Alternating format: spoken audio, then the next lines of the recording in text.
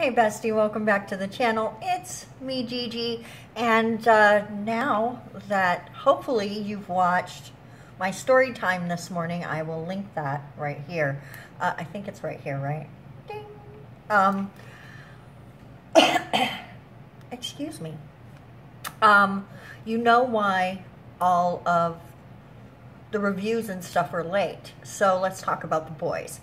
It was season 2, episode 6, and it was a good one. Like, only a few things actually happened, but the way they laid it out and the way that it takes place was just really enjoyable to watch.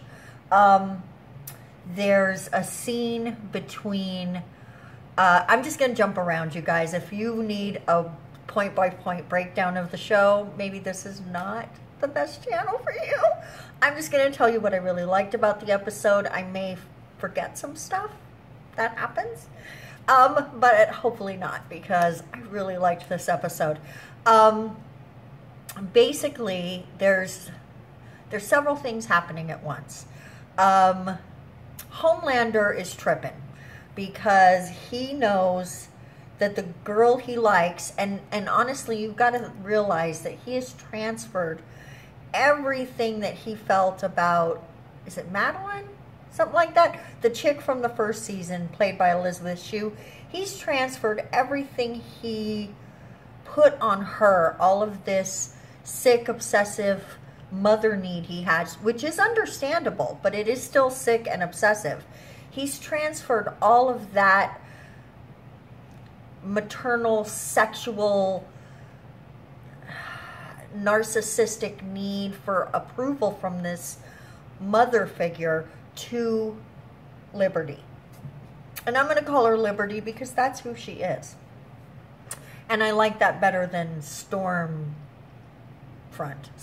right? So he's mad. He's mad at her. And she comes in to her house. I think it's her house. Yeah, it's her house. She comes into her house and is like, look, I'm sorry.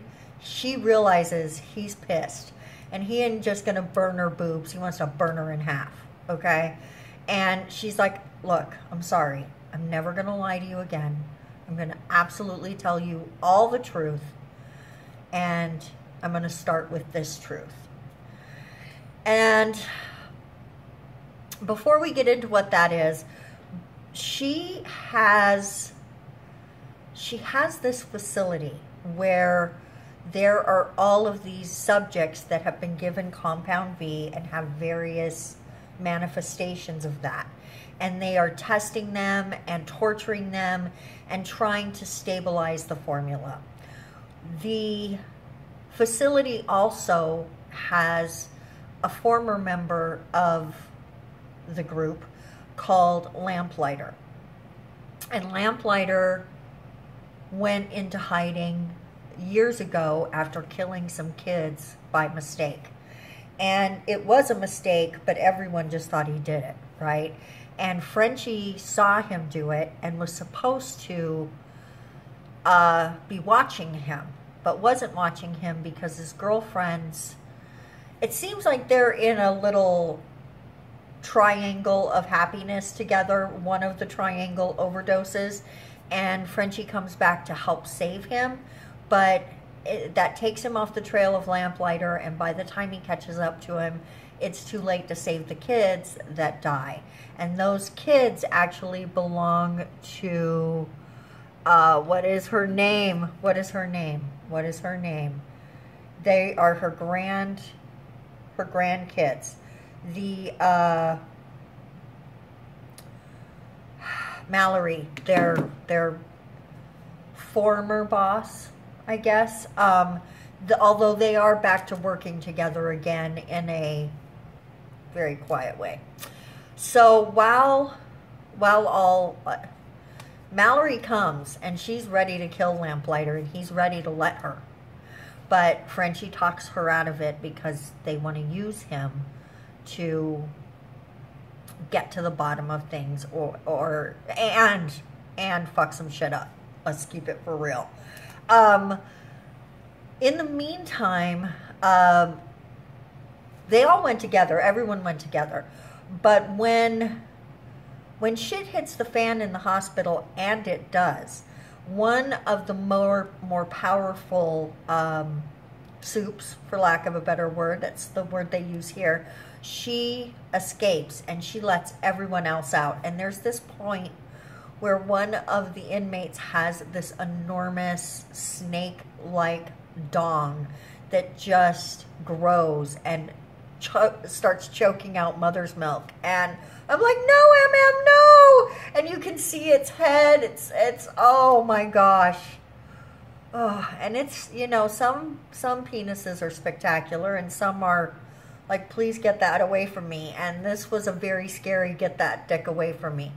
So, and all dicks are lovely, I'm sure, but there are some that are like, you know, and you're like, no, okay? And this was that too, like crawling across the floor, big as an anaconda, nth degree, okay? So, no.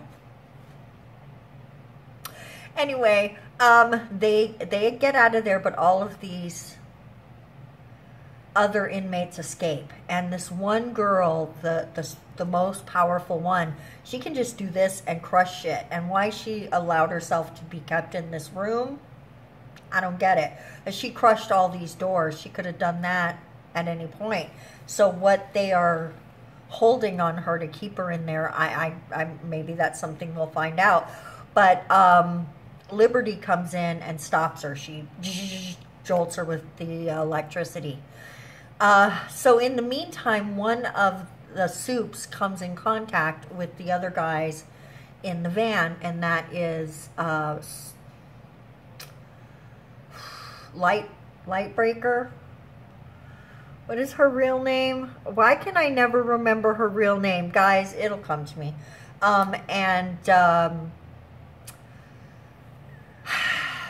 Wow. Losing her name made me lose literally everything. Butcher and the other kid. They're all in the van, and the soup comes up, and he does his thing because he freaks out, and it's sort of a shockwave kind of thing. It's like an EMP thing, and it shocks out what is her damn name? It shorts out her powers. Anyway, it shorts out her power. Wow, this is great. Great video. Sorry, it is Starlight. Her name is Annie. So Huey's in the van. Annie and Butcher get knocked down, and it knocks out her powers. So she can't stop the kid. He runs off. They run to the van to check on Huey, and he's got some shit in his gut. So they're out now for the rest of the thing, pretty much. Except there is a scene on the way to the hospital when she inadvertently, I mean, she did use her powers, but I'm not sure she meant to do it as hard as she did. And this dude gets killed. And when because they're stealing his car, so that they can get Huey to the hospital, as he's going to bleed out and her powers aren't working. And when she thinks her powers isn't working, so when it happens, it kind of startles her, and the dude falls back, smacks his head, and they take the car after she cauterizes Huey because he's got some metal in his stomach. So they take off, and she sees there's a baby seat in the car, and she's just like, what the fuck have I just done? And that's what I'm like, he's got a fucking baby.